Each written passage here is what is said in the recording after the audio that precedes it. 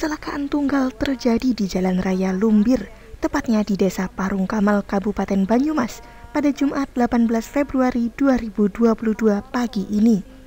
Sebuah mobil Toyota Rush hitam nopol B 1409 FIZ dilaporkan terjun dari tanah tinggi jalan raya menuju jurang rendah pemukiman warga.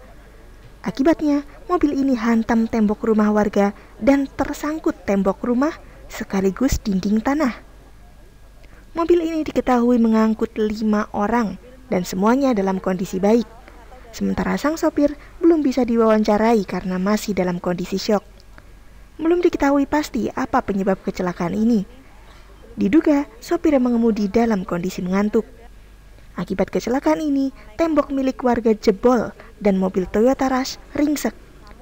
Saat ini pihak Laka Lantas Polres Banyumas sudah mendatangi TKP sambil membawa mobil derek untuk mengevakuasi bangkai mobil.